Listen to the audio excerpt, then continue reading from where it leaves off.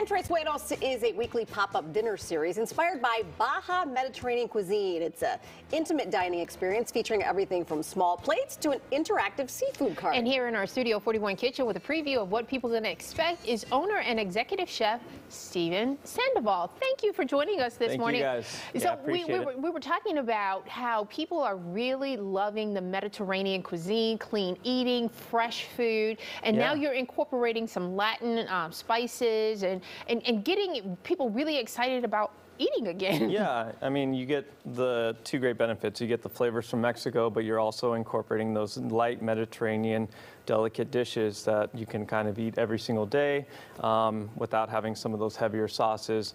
So I like to combine the two.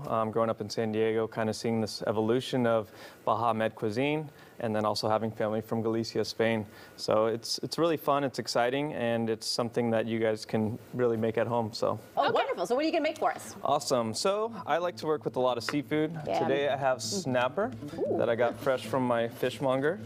We're doing something that I do at the dinner events. I work with a lot of seafood, obviously. We're doing a take on salsa veracruzana. So in Veracruz, there's a huge influence of Mediterranean flavors. That's where Cortez came in the 16th century, and that's really where all the trade came. So you get to see things like capers, olives, white wine, thyme, and things like that. Yeah. So let's get started. I have the snapper already filleted that I filleted before the segment. I'm going to oil it. Of course, when you do a fish, you can prepare it any way you'd like. You can steam it. I like to do a saute, and with the limited equipment here, that's all I can do. What kind of oil is it? That is canola oil. Canola, okay. I use this because it has a higher smoke point. Okay. And with olive oil, sometimes it can come off as an off flavor when you are doing a high-end saute. Okay. So again, always having a very hot pan. We're going to place the fish. What I'm also going to do is press down on the fish lightly. Okay. And what does that do? Yeah. That dehydrates the skin and makes it crispy so it can lay flat. So a lot of the times when the fish is straight into a hot pan, it'll curdle and you'll have a really soggy skin. Yes. So if I press it for a while, then it'll literally kind of stay in place and then dry out and make it nice and crispy. Oh, that was a great That's a great, you're ready to say a great So I'm going to let this go.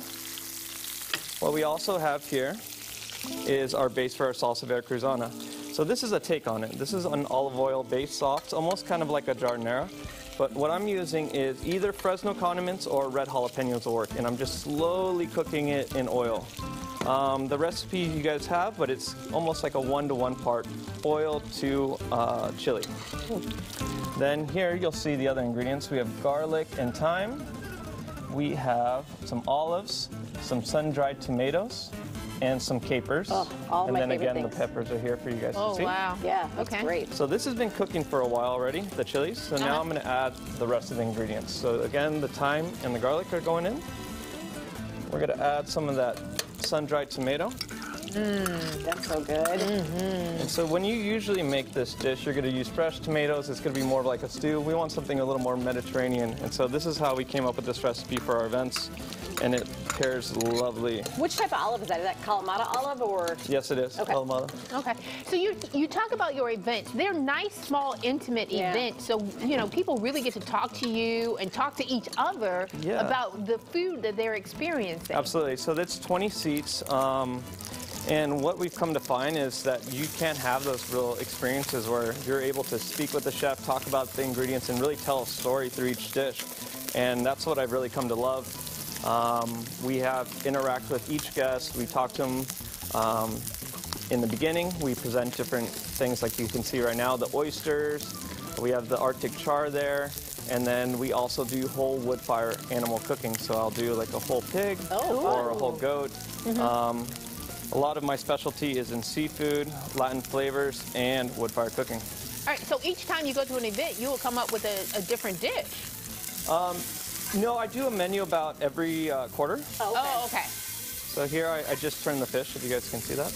Yeah, and I like this because getting to talk to you, like we're learning things about this dish and stuff that we can incorporate into our own home cooking. Yeah, exactly. So it's a simple saute.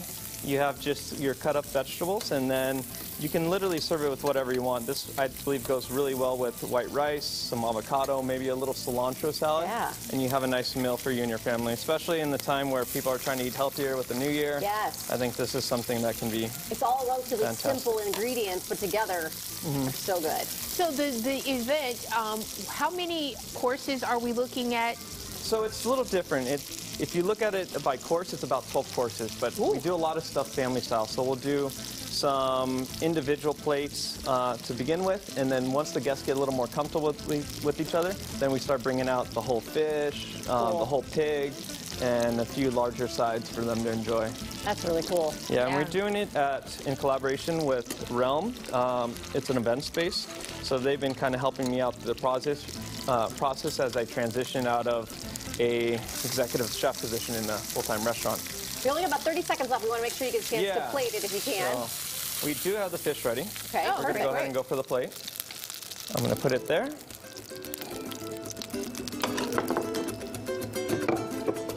I have some fresh lime here. Oh, yum. I have some avocado that I charred. Oh. Yeah, that's good. I'm going to put that there. And that Now, there. charring the avocado, what does that do? It Does just make gives it a little bit of kind of that burnt flavor, Okay. a little bitterness that we kind of like, and people are getting used to these days. And then, of course, the Veracruz sauce that we're going to put over the top. Oh, look good. at And that. then we're just going to paint the dish like so. Oh, that looks And fantastic. I have a little roasted tomato that will go aside with it. Oh, beautiful. Beautiful. And that all the colors. is a dish. So fantastic. Chef Fantastic. Sandoval, thank you Yeah. so much for joining us. Thank you guys for having me. Looks so All right, good. so the information is all there for Entre Suenos. It's Between Dreams. In between dreams. In Between Dreams. As we look to move into a full restaurant space. All Love it. right. Well, thank you so Thank much. you.